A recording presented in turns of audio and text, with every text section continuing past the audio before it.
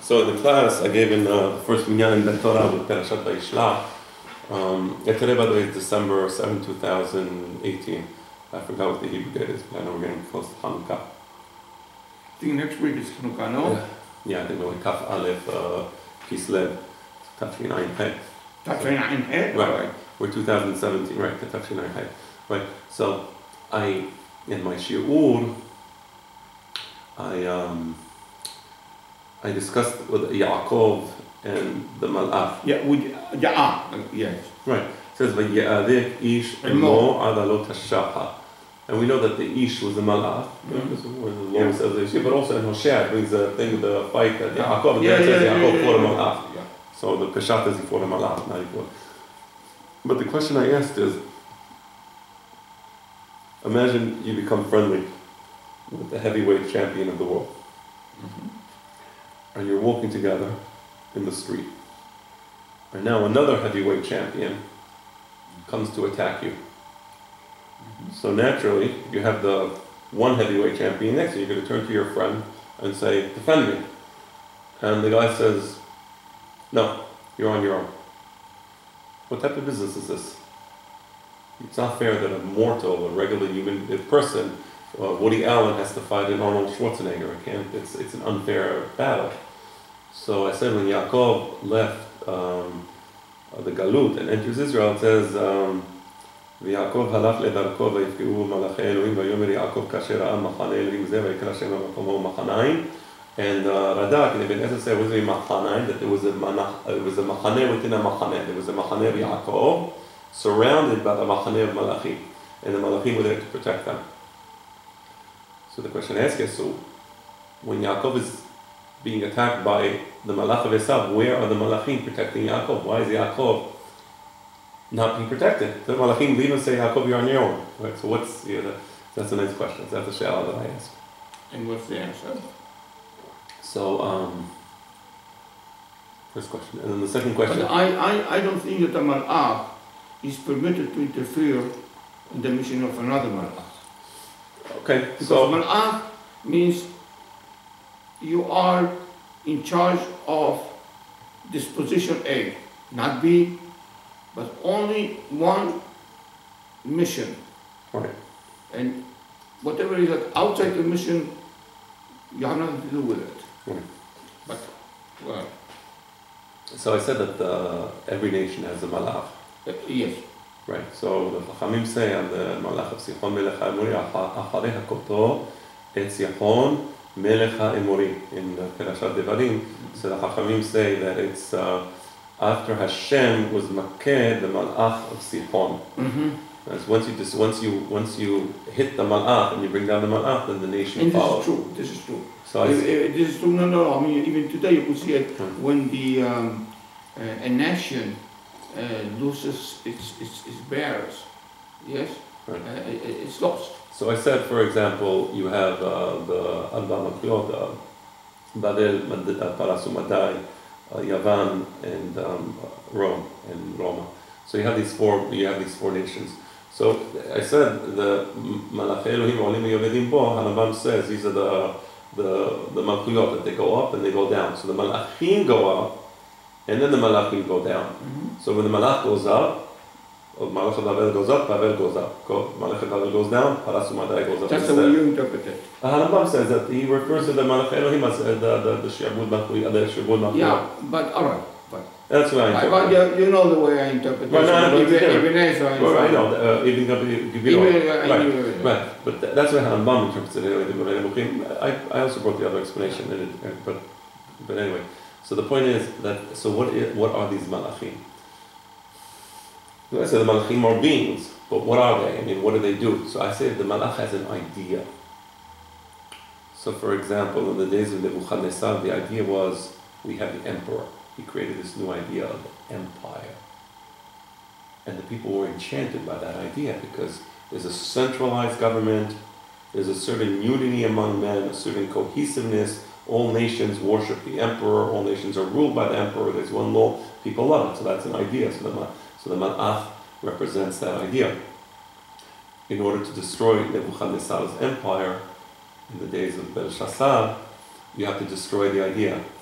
And it's natural that after decades of being tortured in prison, and after decades of people being thrown off the planes, as they were in Argentina, and after being physically brutalized, one malach goes up, the malach Parasumadai. Now, what was the malach of Parasumadai?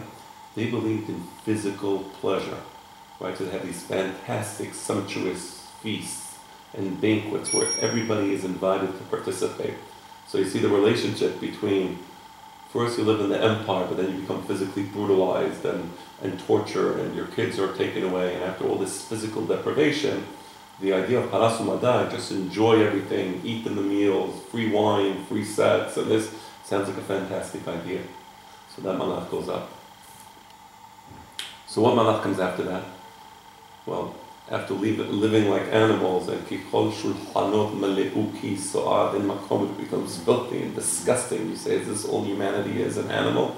So now you have the malach of Yacht Elohim B'Yafet, the malach of Yavan. No, there's a certain aesthetics, there's a certain beauty, there's art, there's beauty.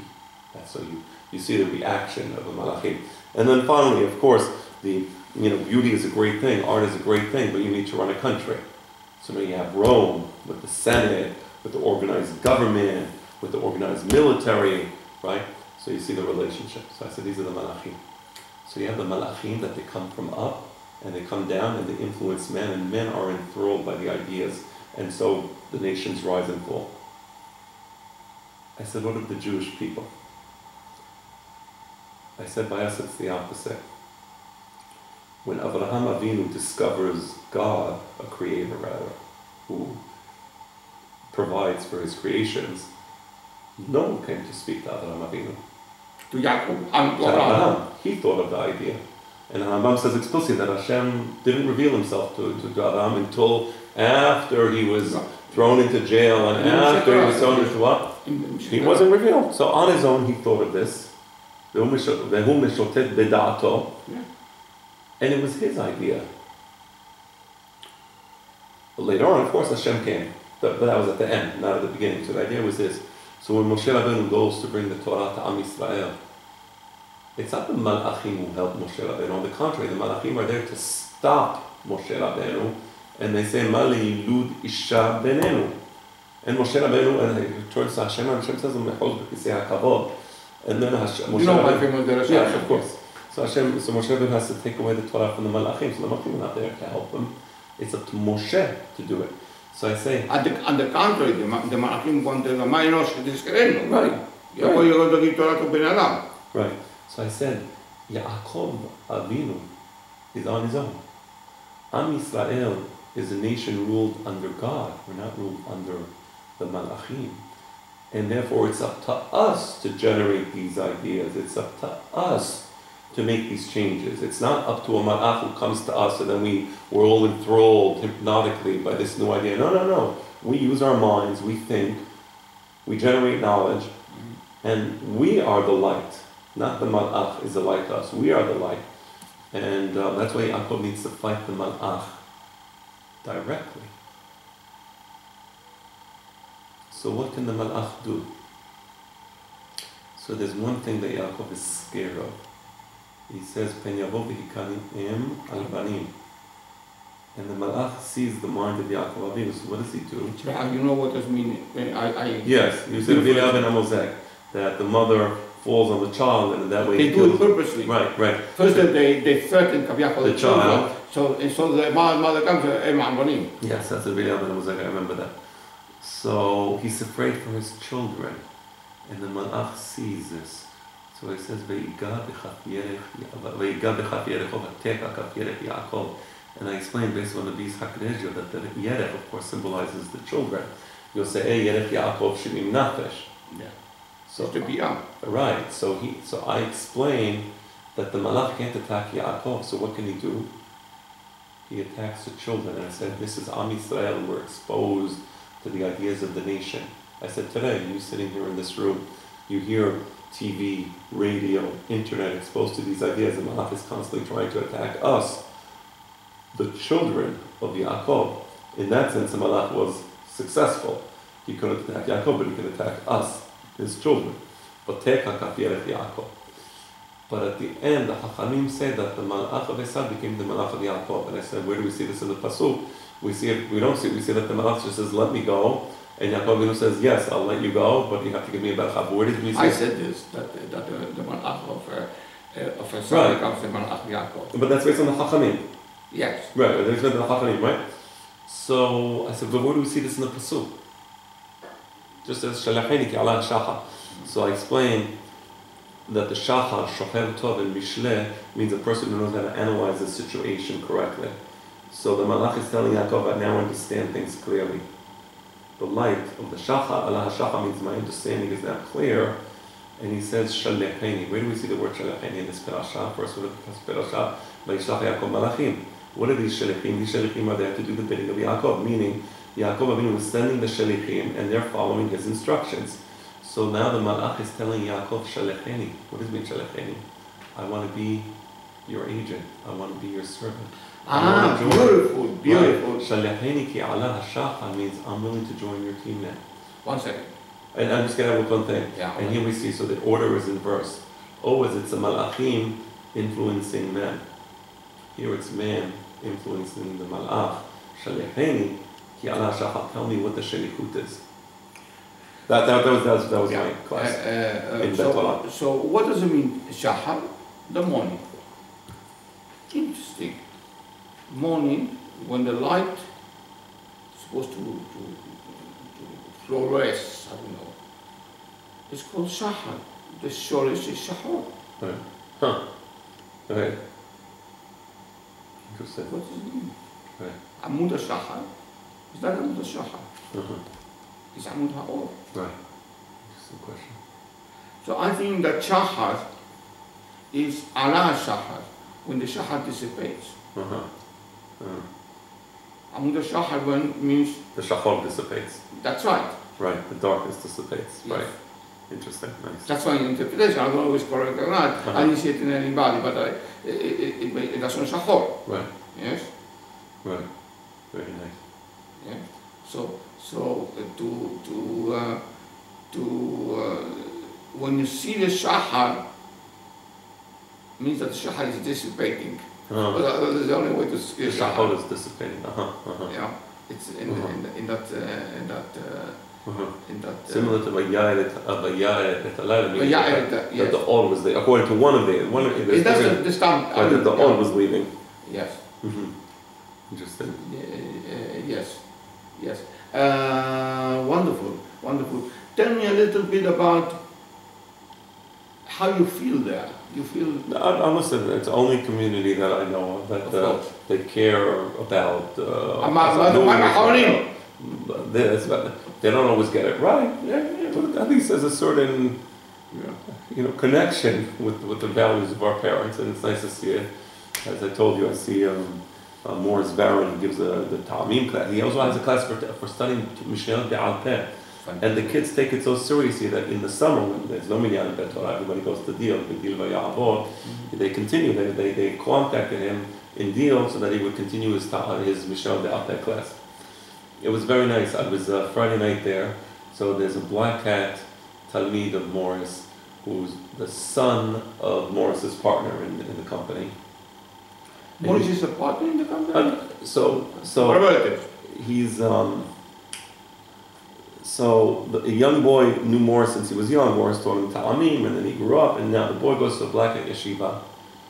So he comes to Morris. He's the son of his partner, or Exactly. one of the bosses. Exactly. So the son goes to the yeshiva, to black yeshiva, but he's still very connected with Morris. He loves him. So he comes to study Torah with him, and it was so. For example, he came to the house around 11 o'clock at night, knocking on the door. You're knocking on the door, young boy, maybe 18, 19 years old. I don't know how old he is. Yeah.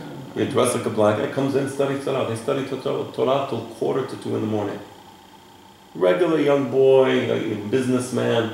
Beautiful thing to see. Beautiful to see. I don't know if you're aware that I am the one who started this revolution. Right. I was saying to people Right. opposed me and this Right. and so on. So they, so I think it's a special community. I think there's a lot of beautiful things there. And I think that I personally, my own opinion, I'm not lo navi velo ben navi anochi, but I believe Hashem preserved that community, and they didn't come to Israel. If they come to Israel, there would be no ta'amim, no mishnayot, no hazanot. No. My own personal opinion. That's me. Right. But I think that if they would come as a community, yes, it would be. Who knows? I know one thing. I will say, the mishnayot, Rabbeinu HaKadosh was. But I am the one who introduced Mishnayot about. No. I was addressing what you just said. Mishnayot, Rabbeinu HaKadosh redacted the Mishnah at the height of economic prosperity for Am Yisrael. The Gemara was prepared at the height of the economic prosperity of the Jews of Babel. I think there's a clear connection, and the Gemara says so, between the economic situation of Am Yisrael and the ability to generate Torah. There is en kemach and Torah. It's of en malaso. This is the fact. Torah is kemach. Exactly. I believe that. So I don't think I take it seriously, but it doesn't matter what I think. You're right. What matters is that apparently that was part of Hashem's plan. For whatever reason, well, many of these people, they give a lot of money to Israel. Their children come to Israel for yeshivot. So it's a lot of beautiful things. I personally. Yeah. Let me ask you two tangential questions. Yes. The first one is, what do you think about what's going on in America? Because this has a repercussion about the community. Of course. Well, I mean, this with Trump and this and it's clear that the political establishment over the last few decades has been a farce. Meaning it doesn't matter who gets elected. There are people behind the elected officials who determine policy. And that policy is determined not by the president, people voting for the president, because the president will do what his backers told him to do. It's determined by the backers. The only exception is the Congress. That's why the Congress has always been very pro-Israel. And the Congress has always had people who really had ideas, but when the president is the president,